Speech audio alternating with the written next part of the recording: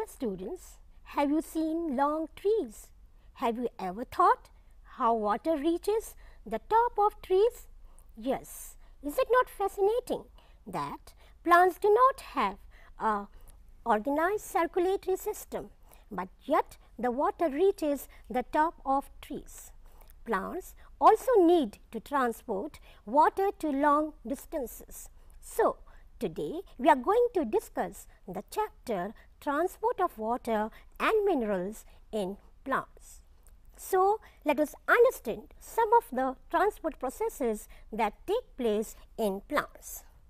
The chapter Transport in Plants, the topic that we will be discussing is the means of transport.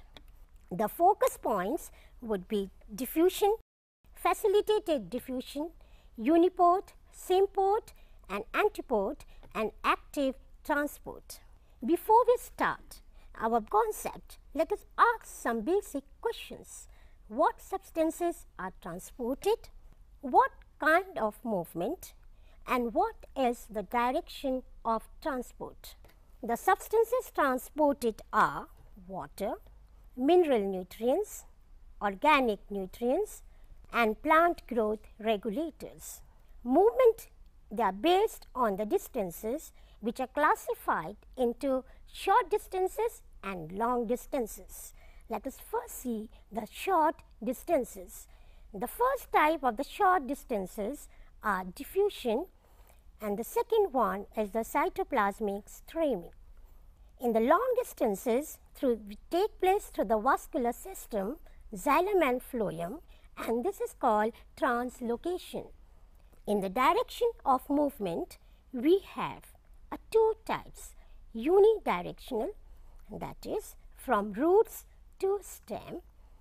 Second, we have multidirectional, in which the organic and the mineral nutrients are transported from leaves to the other parts and storage organs. Let us see now the transport in the plants, the various ways by which the water is transported in the plants. There are two important processes, passive and active. Passive, the two types of the passive transport, that is simple diffusion and facilitated diffusion, and the second one is the active diffusion. We are going to see how the passive transport and the active transport takes place. Let us first study our simple diffusion. In the simple diffusion, the key features are number one, the slow process. There is a random movement of molecules, no expenditure of energy, and the water moves from a region of high concentration to region of low concentration.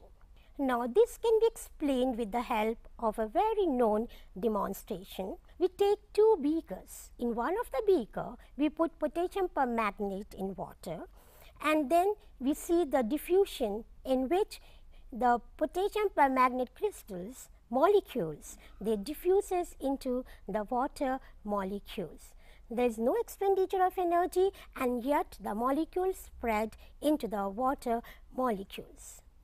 Now, let us see what is the importance of diffusion in plants. Number one, it is the only means of gaseous movement within the plant body. Second, it keeps the cell walls of internal plant tissues moist through absorption and distribution of water. And third, absorption of ions during passive salt uptake. Now, the second one is the facilitated diffusion. As the term indicates that it is facilitated, that means it is helped. The diffusion is helped by number one, it is a special transmembrane carrier proteins which help without expenditure of energy.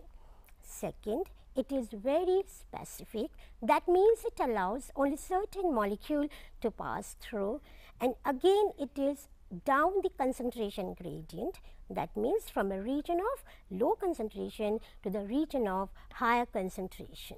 Now, the diagrams clearly shows that how the molecules are taken by the carrier proteins, and the carrier proteins, they help in the diffusion of the molecules from outside to the inside of the cell. These carrier molecules, they are embedded in the plasma membrane. There are certain protein transporters which are present in the plasma membrane, and this diagram clearly shows the first diagram where the particular molecules, they bind to the spatial proteins carrier in the plasma membrane, and then in the next you can see the process in which the molecules are helped by carrier proteins which are present in the plasma membrane, and then the third process, the molecules are taken inside the cell.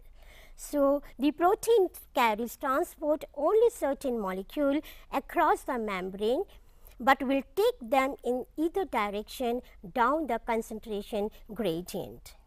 Now, let us talk about porins. Now, what is porins? Now, porins, they are the large transporter protein which create huge pores in the outer membrane of plastids, mitochondria and bacteria. Now, in the type of porins, we have aquaporins. Now, these aquaporins, as the name indicates, that it allows passage of water molecules surrounded by 8 proteins.